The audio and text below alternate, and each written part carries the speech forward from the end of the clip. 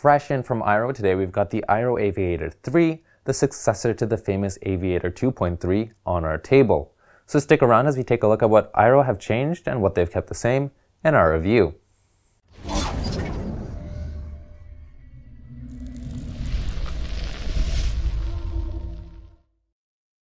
Sebastian from Champion Helmets here, and the Airoh Aviator 3 full face helmet is the newest off-road helmet from Airoh meant to take you off the beaten track.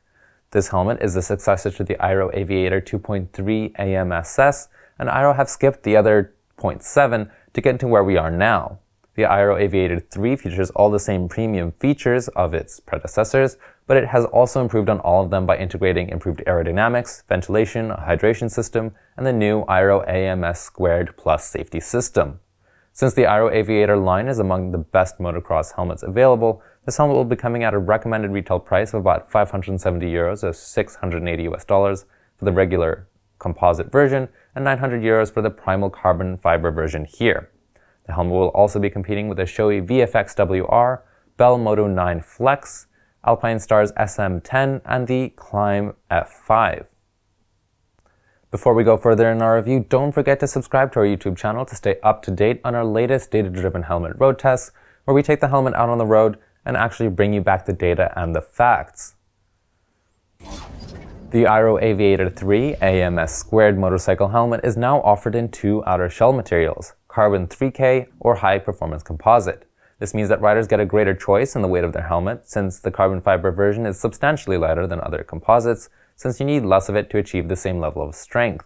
The helmet will be coming ECE 2205 certified, and it has an intermediate oval fit, and the Aviator 3 also features an additional improvement since it is now offered in 4 outer shell sizes, other than the previous 2, which shows Airoh really gunning for that premium segment.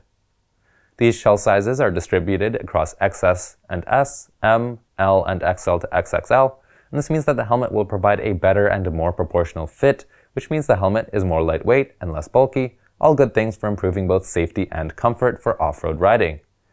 For weight, the standard Aviator 3 comes in weighing in at about 1,420 grams in a size M, or 3 pounds 3 ounces, which is about 400 grams heavier than the Aviator 2.3.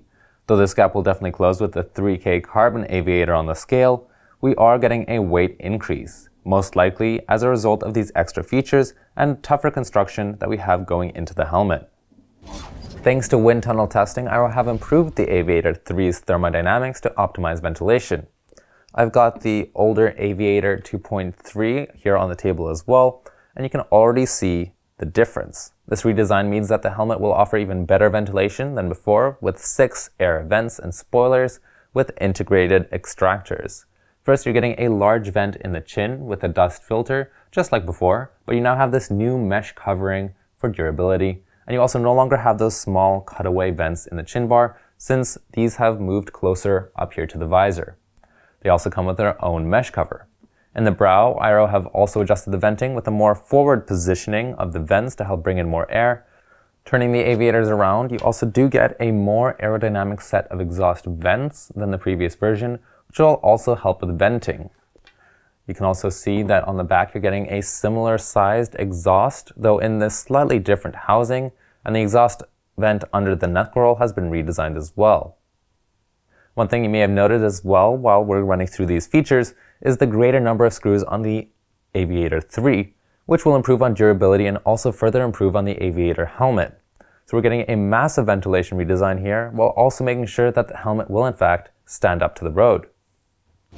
Since the Airoh Aviator 3 helmet is for off-roading, it does not come with a visor.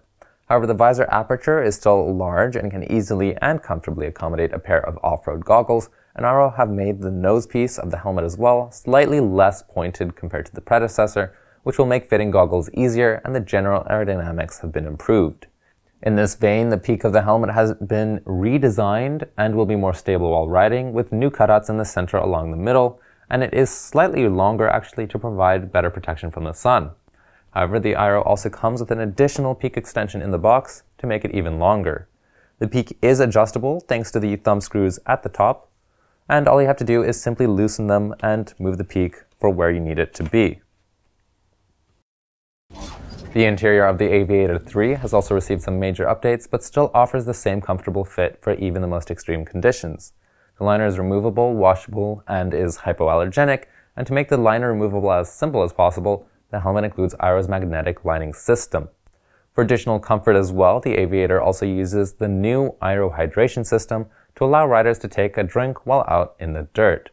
One last new feature before taking out the liner is that the helmet also now comes with the updated Airoh Multiaction Safety System, or AMS², Plus. This means that you have impact and rotational force dampening materials between the outer shell and the EPS that will absorb impacts better, and the updates have allowed for better ventilation, safety, and improved comfort. Going back to that magnetic liner system, this definitely makes taking everything out a breeze, since all you need to do is pull the different pieces out. First up are the cheek pads, which you can see are perforated for airflow and are emergency quick release. With them out, you can see the blue toggles that will hold the hose of your hydration system, and you can then take out the interior liner, which is also perforated and held in with magnets. You'll get plenty of airflow from the vents up front, and the EPS also has a good number of holes to let the air out. The helmet has a double D-ring chin strap, as you can see, and though there are no speaker pockets, you should also get plenty of space to add your communicator of choice. Lastly, in this section all on their own, we come to the accessories that Airoh are now giving you, and it is miles ahead of what we were getting with the Aviator 2.3. In the 2.3, you got a screwdriver, exhaust covers, adhesive GoPro mount, some plugs for the front vents, a peak extension, and a few screws and thumb screws thrown in. While this was quite a bit, you're now getting even more with the Aviator 3. You're now getting these same items as before, so you are getting that GoPro mount, screwdriver, vent covers for the front as well as vent covers for the back, and a peak extension, but you also get substantially more screws, a short nose cover, a set of bumpers for the sides. So if you do expect things to get tough out there, you can always add the bumpers to help keep the helmet and you safe. The peak extension also looks much more sturdy, which is also good to see. If you'd like to learn more about the Airoh Aviator 3, then make sure to check out championhelmets.com, where we have our lowest price guarantee and plenty of bundle deals, including a matching pair of cross boots. The Airoh Aviator 3 represents a great blend of improvement while also keeping the same great features that made the Aviator 2.3 AMS so popular. Though we are now getting a new hydration system, renewed ventilation, and even better aerodynamics, not to mention a better servicing kit. So this is an overall better package that really takes this helmet to the next level. If you liked the video, then make sure to subscribe and check out our data-driven helmet road tests, where we take helmets out on the road and actually measure their performance.